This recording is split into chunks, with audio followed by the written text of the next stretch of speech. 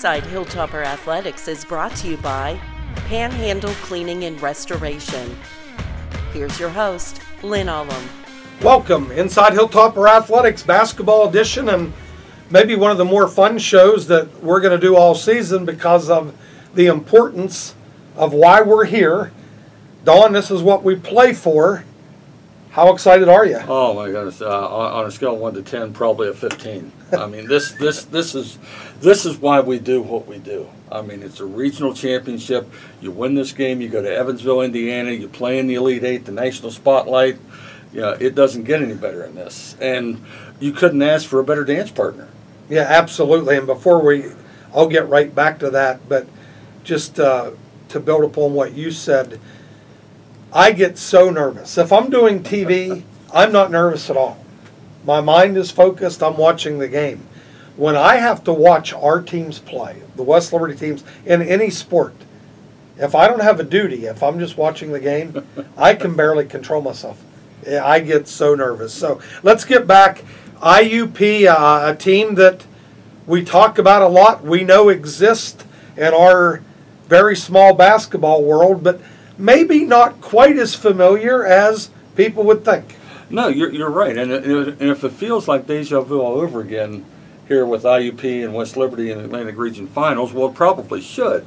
You know, this is the sixth time that we've met in the Atlantic Regional, and it's the fifth time we've played in a Sweet 16 game. But, and this was hard for me to believe when I looked it up, it's been 8 years since we played IUP in the Atlantic Regional, and it seemed like we look at them every year. Yeah, and that when you told me that, it kind of stunned me as well, because we are always thinking IUP regional championship game, winner goes the Elite Eight, and I wouldn't have guessed it was 8 years. Now, the COVID thing threw that off a little bit as well, where the majority of the PSAC elected to set that year out.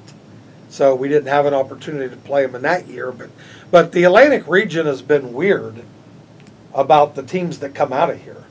Yes, that is true. But one constant, or actually two constants, have been West Liberty and IUP. I mean, they rearranged the regions, reconstituted them. The NCAA switched this out of the East region, created the Atlantic region in 2009. This is the 14th Atlantic Region tournament since the regions were changed, and this is the 10th time West Liberty's made it to the championship game, and it's the 6th time IUP's been in the championship game. Right, and that just speaks to the dominance of these programs. They have kind of been the face, pretty much, of the PSAC. West Liberty's been the face of what was then the WVIC, now the Mountain East Conference, and what are we up to, 12 regular season titles in 13 years? I believe so. So it just shows that it's great basketball in this region. It's a talent-laden region with other high-profile teams. It just seems like it's been the West Liberties and the IUPs of the world that come out of here. Let's talk a little bit about offense versus defense. Okay, and that's a good point to bring up, especially with these two teams, because you look at West Liberty, and everybody knows about the scoring, over 100 points a game, and IUP, we just got done playing Mercyhurst with a defensive reputation, and I've got some numbers for both of those things. And also, again, as we've said, West Liberty leads the nation, 3-point field goals per game, assist turnover ratio. We're number 2 in scoring margin, steals, turnovers forced. Here comes IUP. They lead the nation in field goal percentage defense. They're 8th in 3-point field goal percentage defense. So they're top 10 in both of those super important categories. Not surprisingly, that means they're 4th in scoring defense, 6th in scoring margin. It's going to be deja vu all over again for whoever controls this tempo. Yeah, and controlling the tempo is always going to be key when you're talking West Liberty about it versus anyone, because it's no secret our goal was to score 100 points in a game. We know good things happen if we get to 100. It's definitely going to happen. IUP is looking at it from a different stance. great things probably happen for them when they hold teams under 70 or 75 points, whatever it may be. So it is very similar to what we were talking about as we did this podcast before the Mercyhurst game. Which team can control the narrative enough that the court tilts in their favor? I agree. And for both teams, I mean, not just for West Liberty, but for IUP as well, tonight's game is going to be a real contrast in opponents to what we've faced the last couple nights. IUP comes in here, they won a one-possession game against the CIAA team in round one.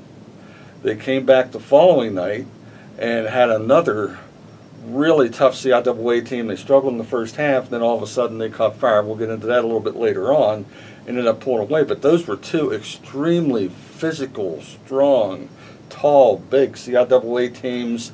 Slow tempo, IUP's defense wore them down. And all. West Liberty, on the other hand, we played Pitt Johnstown the first game. We were through 112 on the board. Last night we played a Mercyhurst team. It's a defensive-oriented team. Figured them out, and we scored 49 points in the second half, ended up with a double-figure win.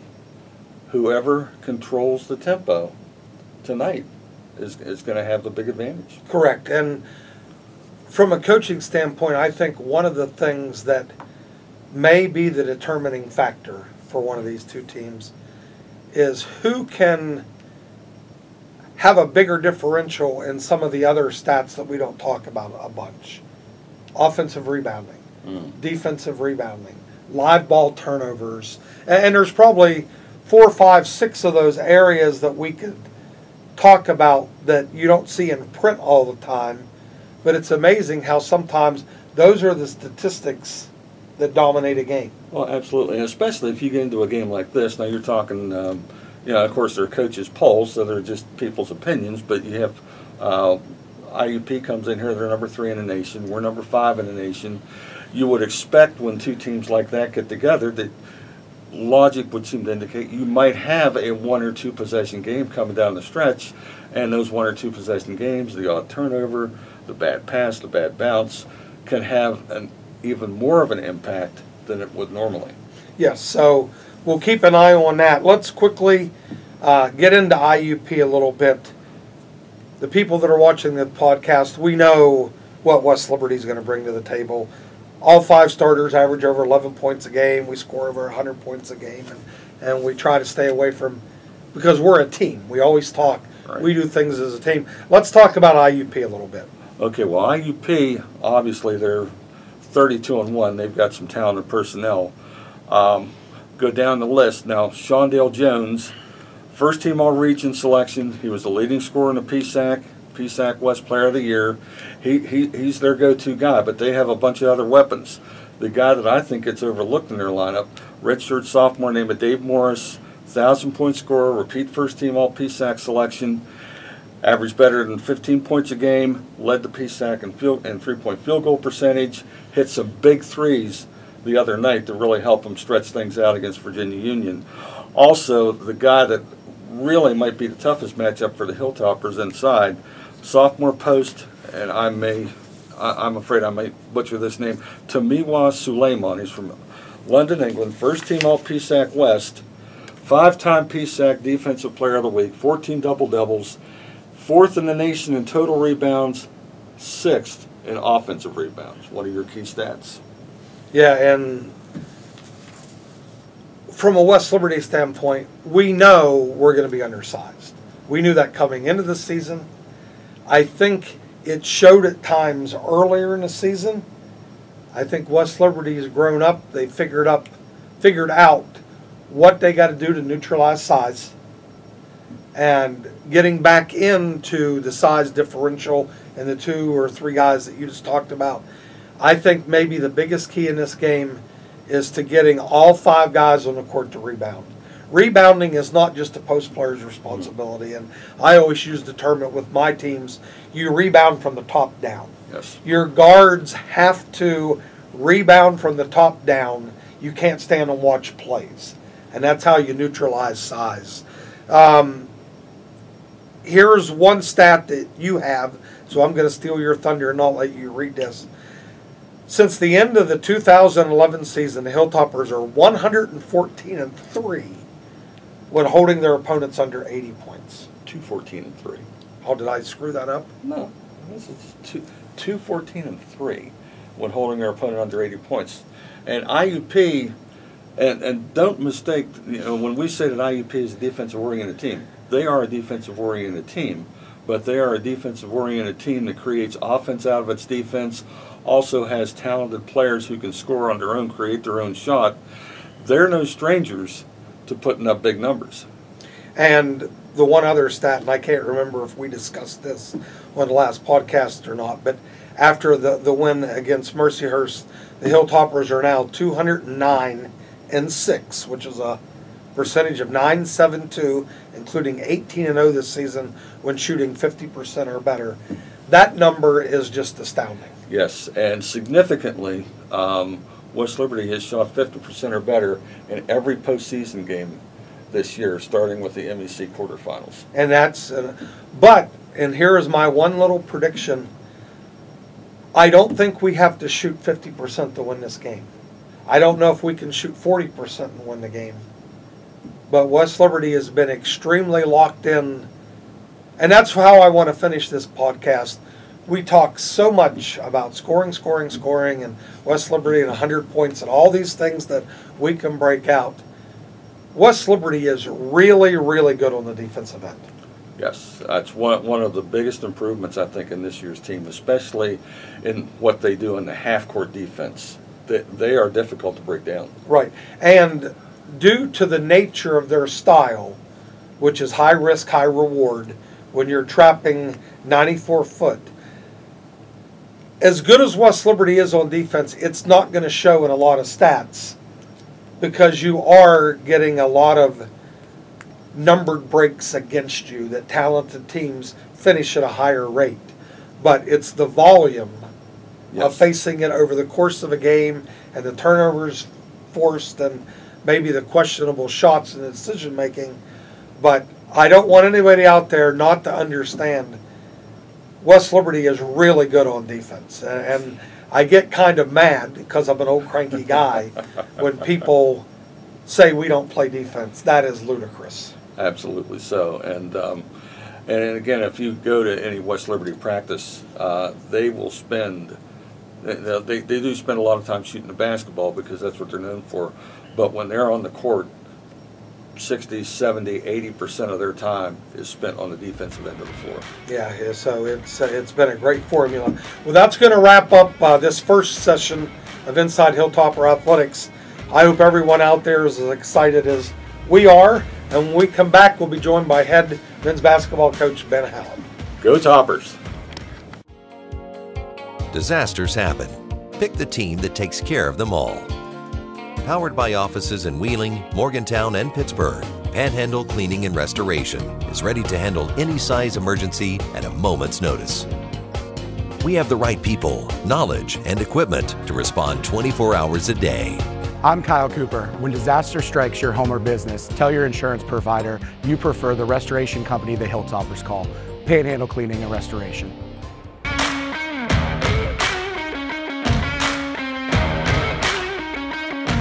Inside Hilltopper Athletics is brought to you by Panhandle Cleaning and Restoration. Here's your host, Lynn Ullum. Welcome back to the second edition of Inside Hilltopper Athletics, joined by head coach Ben Howell. Coach, this is what we come up here for. Yeah, our guys are really excited. We've had a day off yesterday. We had a good practice, ate a lot of good food, but they're ready to play today. They've got a extra pep in their step. We had a great shoot around this morning, and we can't wait till 7 o'clock. Yeah, it's been an exciting run, and I think I verbalized to your coaching staff yesterday. I returned to campus yesterday for a couple administrative meetings, and there was more of a buzz for this than I've seen in a long time, and the credit's obviously to you, your staff, and the team. It's been one of those seasons, 30 wins. Now we're playing in a regional final against another legendary Atlantic region program. But before we talk a little bit more about that, let's just go backwards to the Mercyhurst game. We interviewed you before the game. You kind of felt good about it. Talk about the start. Not much to talk about. We got off to just an awful start, and we had a hard time getting good looks. And I think once our guys settled in, and I thought that second group, like I talked about post game, I thought that second platoon really gave us a big lift off the bench, and I thought Dante's energy was contagious. You know, he made a couple plays for us and actually knocked down a couple shots for us as well. And then once our guys settled in, you know, I thought they got the hang of their funky zone that they run. They settled down, and we were able to get good looks. And once we got up double digits, we kind of put them away there. Well, what I'll give you credit for, and we're all victims of this, we knew who we're playing. And they came in, and we knew they were one of the nation's leaders in defense and points given up and et cetera, et cetera. So I sat, Dr. John McCullough was sitting behind me, and we were down like 8, or we were down 6. And I said, Dr. McCullough, we're only down 6, but when you play Mercyhurst, it feels like it's 15. Yeah. Thoughts on that? Yeah, and we were down 6, and we couldn't even get a clean look. Like, nothing was going our way. So during one of the timeouts, we actually said that, like, nothing's going our way right now. We haven't got a clean look, and shots are hard to come by, but we're only down 6. So that was actually a positive feeling towards us. And there was just zero panic with our players. You know, we've got such veteran players, guys that have played in big games, guys that have won big games, and there was zero panic. And, you know, I thought getting, you know, a lead at halftime was huge for us. I think we were up 3 at halftime, and then came out in the second half and threw the first punch. And I think we got up double figures there before the 12-minute media timeout, and never really looked back. Yeah, it was a magical run there in the second half. And getting back into just who you're playing style of play, the opposite side of that is when they're up 6, 8, 10 points, they're probably thinking this feels like we're up 1. Yeah. Because they know how quickly your team has the ability. One of the key plays I thought just for that mental lift was Christian's shot right before the half. Yeah, that was a tough. It was a turnaround fadeaway shot. It was over their big guy too, which was an incredibly tough shot. I thought, you know, again, I know we don't talk about individuals here, but I thought Christian was so good for us. You know, he was gritty defensively. He was really, really good and made some big time shots for us. And obviously, Bryce, you know, I'm gonna brag on him. He solved their defense for us. You know, we just put the ball in his hands at the high post and said, "Do your thing," and he did his thing, and you know, he was really good. Now, was that a conscious thought of getting him the ball in the high post? Whenever we don't know what to do, we just give the ball to Bryce, and he'll figure it out from there. Like, he's just such a crafty player and smart player too. Yeah, well, this is where I want to give you credit, though, from someone that coached, because I'm 180 years old and coached about 180 years. I was telling a few people after the game, I thought it was brilliant because you knew you were going to face doubles coming in. I would say one of the hardest places to double in the entire court is at the foul line. Yeah. Where does that double come from? Right. And you're facing where the double comes from. It's an easier pass out of it. Exactly. And we knew opposite corner was where we were going to get some clean looks, and Bryce is just such an unselfish player. And what was really cool to watch is, you know, he's our quote-unquote best player. He didn't force any shots. He didn't do anything he couldn't do. He just let the game come to him, and I thought he dictated the whole game with his passing. I thought he was an elite passer for us. And the last thing that I just want to mention, which I thought was so beneficial to us winning that game, I'm a big hockey assist guy. A lot of teams don't talk about that, and I said if I was ever going back to coaching, I would make that one of the tenets of our program. We would talk about hockey assist a lot. And if you remember, Malik had a big 3 midway through that second half. We had got it up to around 10. That was an unbelievable hockey assist. I think Ben Sarson penetrated on the baseline, kicked it out top, and it may have even been Christian. And I bet the ball wasn't in his hand 0.1 seconds, and it was a rocket reversal. And Malik is wide open. Yeah. The pass from Sarson was, and this is, we work on that same drill, drive baseline, draw help. You know, we've got 2 guys on the perimeter. They've got 1 defender. Let's find who's open.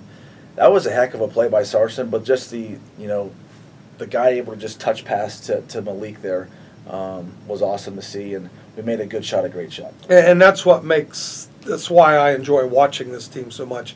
It's why I enjoy covering this team so much. And you say it every time. I know we don't talk about individuals. What makes this team cool is we could talk about like 8 individuals if we chose to, that on any given night, different guys, when needed, are going to be there making plays. And I just think our depth is a huge advantage against a lot of the teams we play. So let's now fast forward. We're going to play in an Atlantic Region Championship game tonight, playing a somewhat familiar foe, if by reputation first and foremost, in IUP. So thoughts as you're preparing for IUP? Yeah, obviously they're really good. They're very well coached. Not that deep of a team. They're going to play 7 or 8 guys, but those 7 or 8 guys are all really good players, and we've certainly got our hands full. Their defense is really good in the half court, really good, and they're well schooled. They don't make many mistakes, and so it's going to be a challenge for us to get high percentage shots with guys in rebounding position. And then I think it's important, and Coach Lombardi would say the same thing. It kind of goes back to the last game, like who can control the tempo. You know, they're more of a half court oriented team. We want to wear them down, and we want the pace to be up and down. So it's another contrasting styles of play, but I think it's going to be really important who can control the tempo. This would be a Don Clegg type question. Did playing Mercyhurst, is that a good prep game for IUP? Because they're a defensive oriented, not up and down as much, or do you see even considerable differences in those two? I think Mercyhurst is a matchup zone. It's more of a matchup zone, and IUP is more of a, inside the key, man-to-man. But both of them are extremely physical, and both of them, as far as rebounding, it's going to be really tough for us to get offensive rebounds. But we're not the biggest of teams, but we always are in the top 10 in the country in offensive rebounds. So that's something that we're going to continue to stress, is let's try to get some offensive rebounds. And so I would say, to answer your question, I think the physicality is very similar between the two teams. Great point. Well, I don't want to take up too much of your time. I'm sure you've got superstitious pregame rituals to get to. But all kinds of them. Yeah, well, thank you for coming in and spending some time with us. And that wraps up this version of Inside Hilltopper Athletics. Championship game, 7 o'clock this evening. Here at West Liberty University, our Topper thrift store focuses on second-hand essentials. We are student-driven and affordable, with forward vision that aims at improving campus life. Donating is easy. Swing by Main Hall 185 with any unwanted apparel or accessories. To keep up with weekly store hour information, follow us on social media. Disasters happen. Pick the team that takes care of them all. Powered by offices in Wheeling, Morgantown, and Pittsburgh, Panhandle Cleaning and Restoration is ready to handle any size emergency at a moment's notice. We have the right people, knowledge, and equipment to respond 24 hours a day. I'm Ben Hallett. When disaster strikes your home or business, tell your insurance provider you prefer the restoration company the Hilltoppers call, Panhandle Cleaning and Restoration.